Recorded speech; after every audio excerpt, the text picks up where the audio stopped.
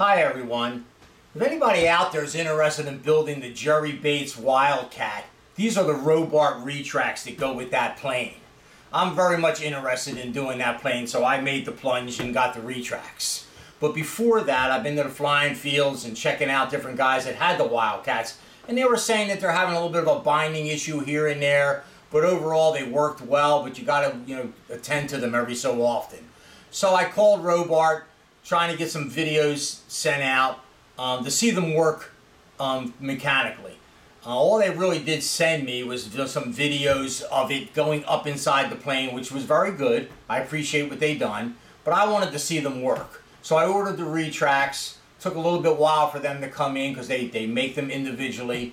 I finally got them in, but I'm really not ready to install them in the plane yet. So I didn't want them sitting in the box in case there was an issue with them. So I decided to make this display and try to work with them and see what the guys were talking about the binding issues. So see if I can solve those problems. So I got it all together and stuff like this, and I got them to start working, and they were going up pretty good, but I could only get them to go up every so often and just needed more air.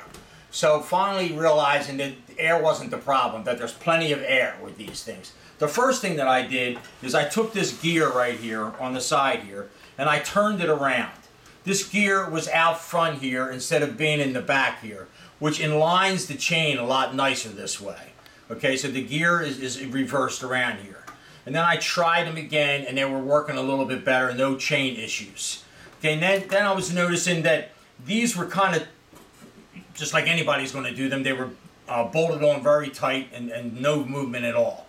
I'm noticing as they went up, it was making the wood twist a little bit, which then I loosened these just ever so slightly. I'm going to put lock nuts on them to secure them so they can't get no looser. But they move just a little bit now. They got a little bit of play in them, so as they go up, they can twist a little bit. Okay, and then in the back here, the regulator is one of the main things right here. You've got to get this regulator set just right. All the way out, all the way in is not the answer. You need to set it with a servo. The servo controls how far you go in, how far it comes out, not just full throws. Plus, you need to adjust the air pressures to get them in equally. Okay, let's try this out and I'll show you what I mean now.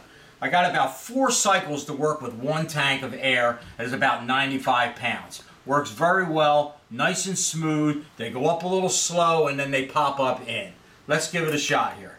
Cycle 1.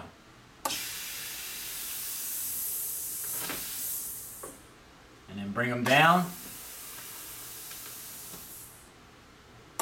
2. And you notice how slow they do come up. It's not lacking air, it's just the way the regulator has it set.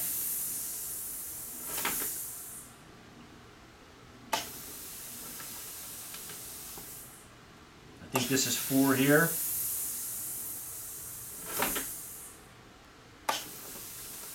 Matter of fact, let's even try 5 and see if we can get 5 out of one tank of air. And there you go. 5 cycles. That's more than enough you need for a flight. Just showing all the mechanisms, guys. I really recommend you getting these retracts if you were really thinking of building the Wildcat. All right, thank you.